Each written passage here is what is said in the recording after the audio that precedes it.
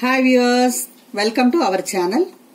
మనకి బయట షాపుల్లో మూంగ్ దాల్ అని చెప్పి స్వీట్ స్టాల్లో వాటిల్లో అమ్ముతారండి. పెసలతోటి ఇది ఒక మిక్చర్ అండి. అది ఏ విధంగా తయారు చేసుకోవాలో మీకు చెప్తాను. ఇప్పుడు దానికి కావలసిన పదార్థాలు రాత్రిపూట నానబోసి పొద్దున్నే శుభ్రంగా కడుక్కొని మనం ఇవి తడి లేకుండా వడగొట్టుకొని పెట్టుకోవాలండి. ఇట్లా ఒక కప్పు పెసలు, ఒక 2-3 చెంచాలు సన్నకారపూస సేవని అమ్ముతారండి.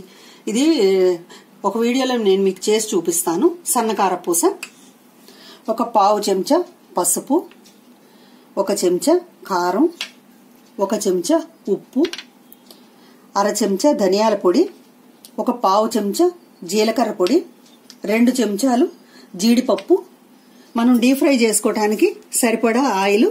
ఇప్పుడు దీని తయారీ విధానం మనం చూద్దాం. ఇప్పుడు మనం డీప్ ఫ్రైకి సరిపడా ఆయిల్ పోసుకొని ప్యాన్ మనం వెలిగించుకుందామండి. బాండీని నూనె వేడెక్కుతున్నది. ఇప్పుడు నూనె వేడెక్కాక మనం ఈ పెసల్ని వేయించుకుందాం. నేను మీకు చేసి చూపిస్తాను ఇది ఎట్లా చేసుకోవాలో. నూనె వేడెక్కిందండి. దీన్ని మనం సిమ్ లో పెట్టుకుందాం. ఎక్కువ హీట్ ఉంటే మాడిపోతే కొద్దిగా మనం వేసుకుందాం.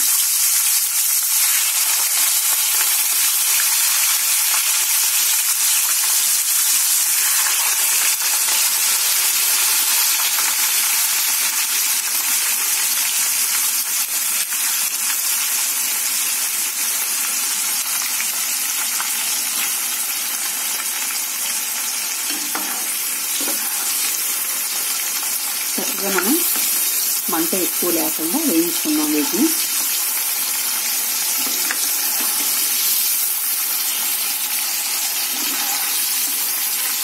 వేగుతున్నాయి చూసారా చక్కగా.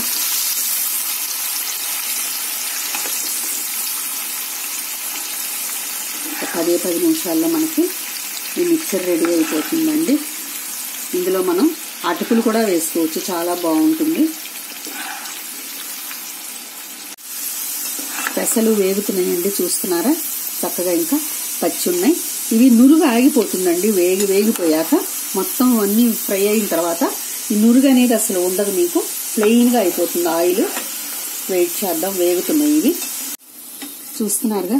నూనె మనకి ఉడకటం ఆగిపోయింది చక్కగా. ఇదిగో ఇట్లా వేగిపోయింది. వీటిని మనం ఒక పేపర్ ప్లేట్ లో వేసుకుందామండి. ఇవి చక్కగా ఫ్రై అయిపోయినాయండి. ఇట్లాగా పేపర్ మీద వేసుకుంటే ఎక్సెస్ ఆయిల్ అంతా కూడా మనకి పీల్ చేసుకుంటుంది.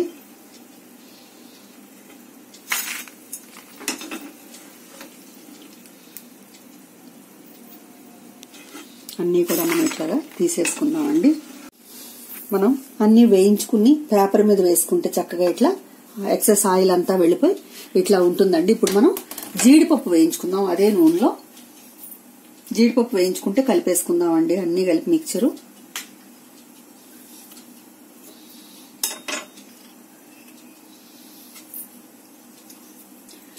నూనె హీట్ ఎక్కిందండి. కొంచెం జీడిపప్పు దోరగా వేయించుకోవాలి, బాగా ఎర్రగా రాకూడదు.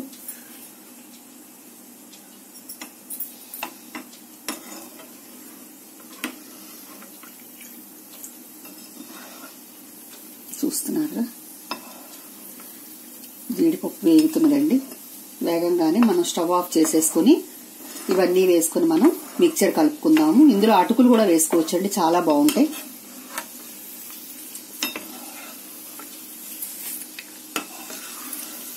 అయిపోయిందండి. జీడిపప్పు ఎక్కువ మనకి నల్లగా అయిపోతుంది. స్టవ్ ఆఫ్ చేసేసి ఇందులో వేసేసుకుందాం.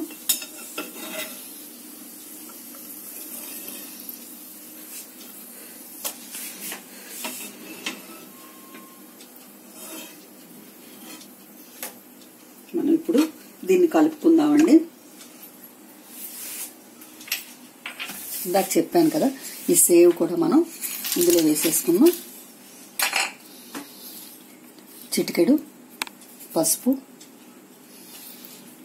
మనం దీనికి సరిపడా ఉప్పు వేసుకుందాం అండి. ఒక 1/2 స్పూన్ పడుతుంది ఉప్పు.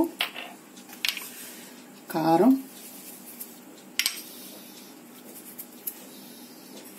ఇందాక తీసుకున్నటువంటి 1/2 స్పూన్ ధనియాల పొడి, జీలకర్ర పొడి అన్నీ వేసి మనం మిక్స్ చేసుకున్నాం.